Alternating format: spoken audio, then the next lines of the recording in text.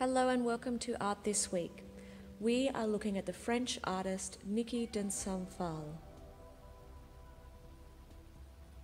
Now, she is known around the world for her beautiful and colourful, bright artworks. She not only draws, but she does sculpture as well. And a lot of them are very large and sitting within the landscape. So that means they're sitting out in the environment. They're always super colourful and there's some incredible creatures. This is the artwork we're looking at. It's called Sun God from 1983. I want you to look at the colours and the shape of the creature. We are going to be using this as inspiration as our own artwork. So what you'll need is a marker and some paper as well as some colours. So I'm going to start and you can follow along as I go. So I'm doing a curve and this is my creature's head. It's got a little point for the beak. I want you to go ahead and add in the eye as well. So this is my sun creature. Now I'm going to add in the neck. So that's just drawing a little line coming down from the neck. Now before I go on to any of the wings of my sun creature, I'm going to go ahead and make that crown. So it doesn't matter if they're wavy lines, straight lines, it doesn't matter, as long as it's going around the beak and the head. We'll colour that one in later. So I want you to put your pen on where your neck ends, and I want you to draw a big wing, almost like a butterfly's wing, a big arm.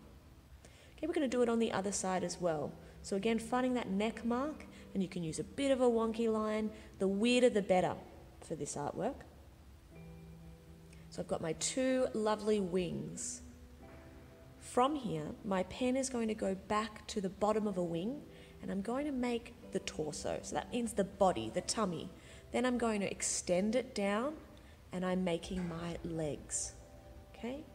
Now I want them to be hollow, so that means we can colour them in later. I want you to add some big claws now. Doesn't matter what your sun creature looks like, it can look completely different to mine. This is the beauty of Niki's artwork. We can make them a little bit weird. This is your creature. Now the fun part. I've got equal wings here, now I need to fill them in. So I'm going to make those claws almost like shoes. And now I'm going to fill in the wings and the torso with lots of lines. So I'm just breaking it up so I can colour it in lots of different colours. So it doesn't matter what you're doing here, as long as we can fill it in with colour later. So I've got some circles, some wiggly lines. You might even like to add in some symbols. So I've got a love heart, maybe you'll put in a star, a swirl. Just divide it, so break it up into different parts. Then we can colour in with lots of rainbow colours.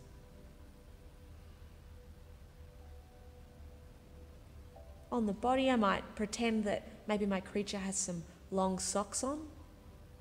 Anything goes for this artwork.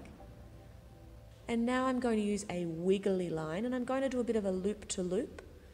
And this is going to mean that I have lots of different areas to colour in. It's going to be very fun when I'm colouring this part. I'm really happy with my creature now, my sun god, my sun creature. Now it's the best part of the artwork. It's time to add colour.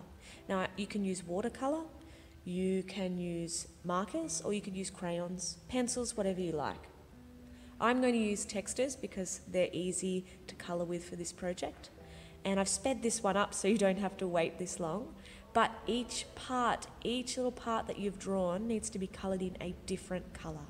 Now I'm going to be seeing if you are colouring within the lines for this activity. I want to make sure that you are.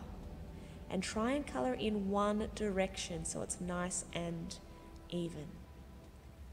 Adding my final colours in now. It's looking really good. Final colour here. And there you have it. My sun creature.